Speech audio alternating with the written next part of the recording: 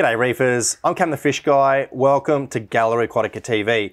Today we have a new reef tank for you. It's a big one. It's 1,300 litres. It has some amazing corals, but most of all, it has an amazing assemblage of fish. There are some amazing tangs in this tank, and for this reason, we've called this tank Tang Town. So, won't you let me take you to Tang Town?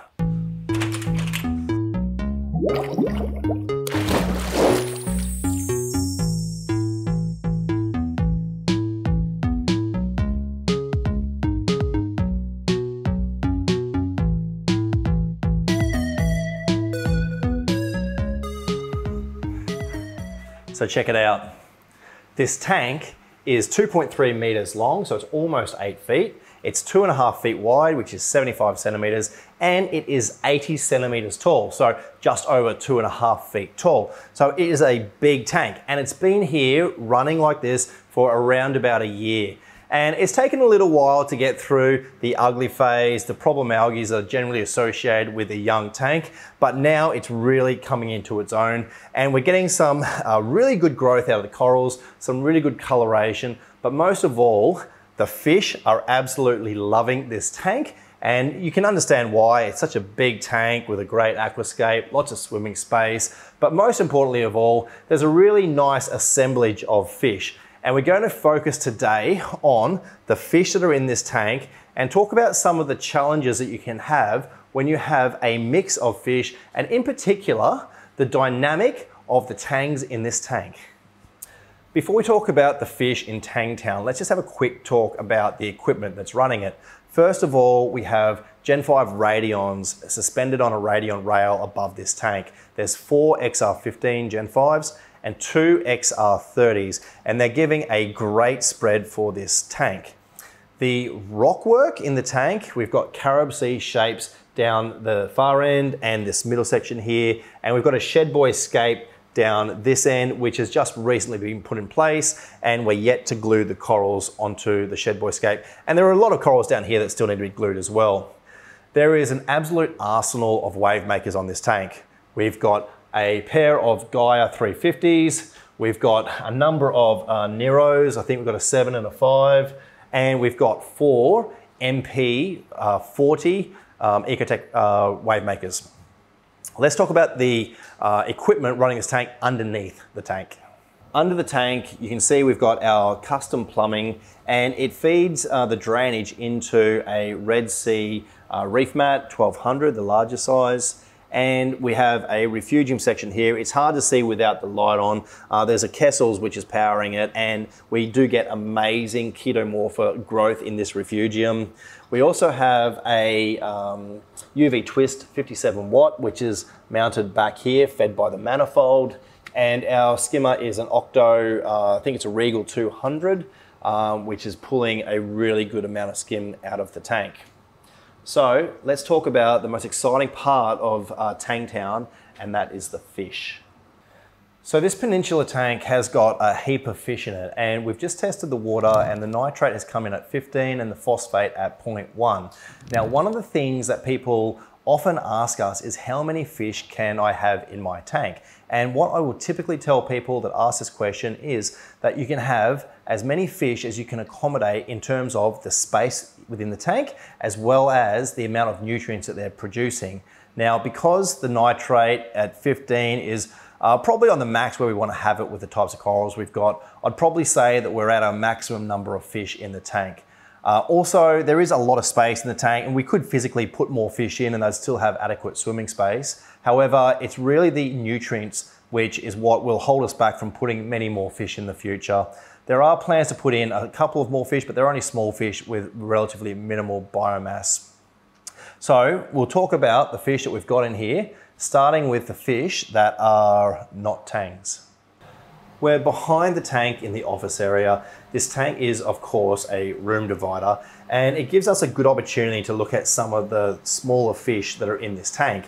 And the first fish that I notice is one of the smaller, more cryptic fish, are the gold line cardinals. Now, there are quite a few of these in this tank. There's a few with mouthfuls of eggs. They're a mouth brooding fish. We've also got the Squamopinus anthias, and you can see these guys are a great dither fish.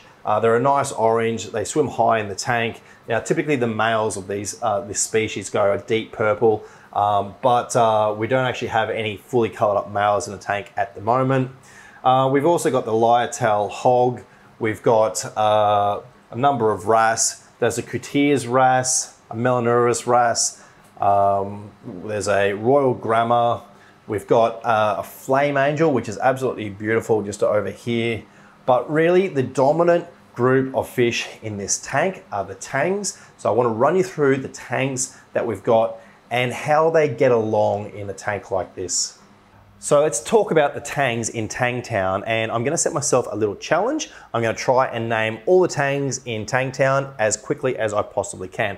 So we'll start off with the blue tang, the powder blue tang, the powder brown tang, the Achilles tang, we've got gem tang, a purple tang, we have a sailfin tang, and is there a yellow tang?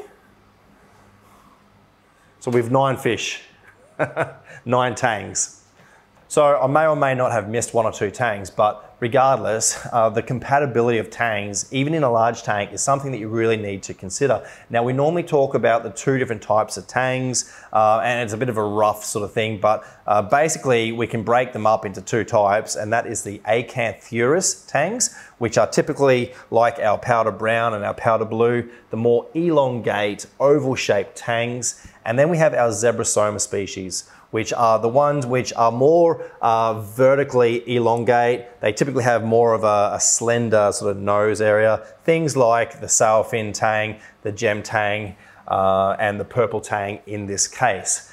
Now, in some tanks, particularly smaller tanks, you can generally have a single Zebrasoma and a single Acanthurus, and they'll generally be okay. They're not typically as aggressive to each other as the Zebrasomas are to each other or the Acanthurus are to each other. But when you're talking about a large tank, so something along the size of this, which is well and truly over 1,000 litres, you can definitely go for a mix of tangs. But the important thing is about how you introduce them into the tank. And so typically I would be putting in the more timid fish first. So possibly the Acanthurus and the more delicate ones, the powder blues, the powder browns, maybe the Achilles, but certainly let them get established in the tank before you put the more dominant sailfin and purple tangs. The Zebrasomas in general are a bit more hardy, they're more resistant to disease. And so if you are going to put your fish in if you're going to stage them in, having the more delicate ones in first is generally the best idea. But what a lot of people will do is they'll actually get all their tangs in quarantine and put them into the display tank at the one time. That can be very difficult though, because you do have to have enough space in the quarantine and you don't want them fighting if they're in the same quarantine tank. But something else which I would definitely suggest doing when you are introducing a new individual tang into a tank like Tang Town is to have an isolation box. So something that is big enough for the tang to survive happily for a week or 2 in your tank.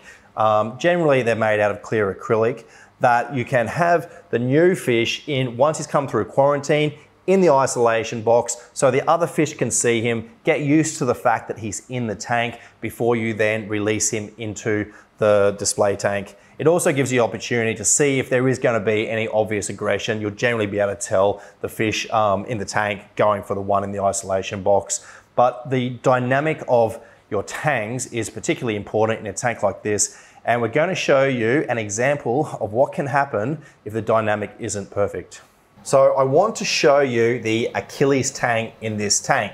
Now the Achilles is probably one of the most beautiful but also delicate fish that we have in Tang Town. And there are 2 things that I've seen today that are a little bit of a worrying sign. And the first is the cloudy eye, and the second is there is a rip in the dorsal fin. I'll come around and talk about it more.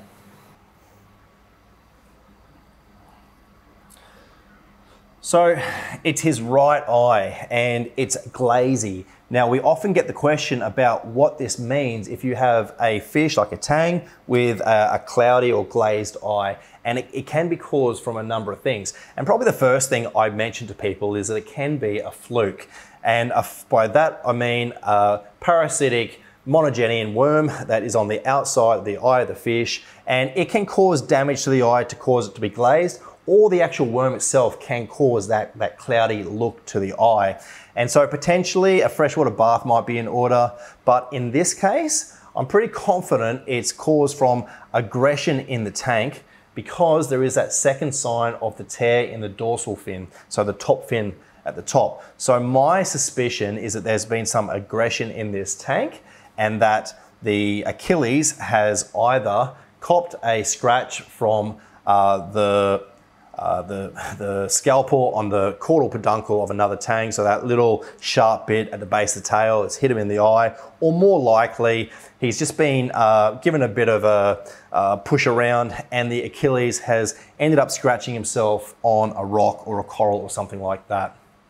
Now, typically, the cloudy eye like this will go away by itself if it isn't an indication of a further problem like parasitic worms. And in this case, assuming that the aggression doesn't continue and isn't too bad, I think that this Achilles will be totally fine. And everything I've seen since I've been here today really makes me think that this is going to be a one-off problem, and that this Achilles will recover and be totally fine.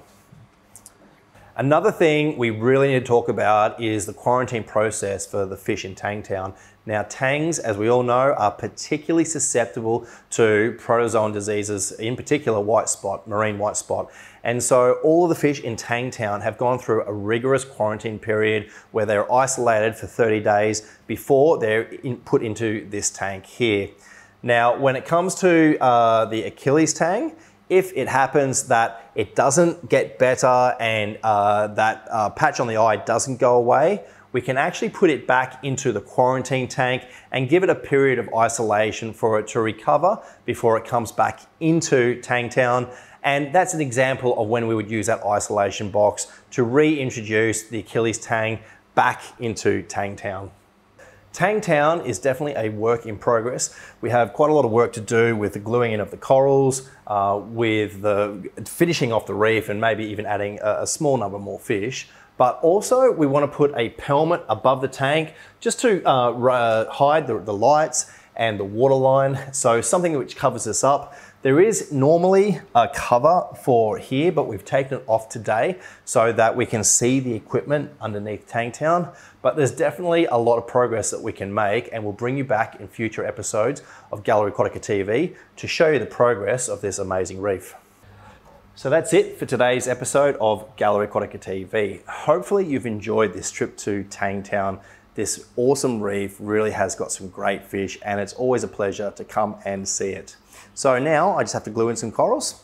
So thanks for watching. I'm Cam the Fish Guy. Happy reefing.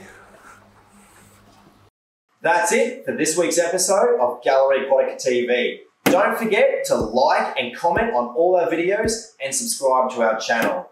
Stay tuned to Gallery Aquatica TV for more exciting episodes to come. I'm Cam the Fish Guy. Happy reefing!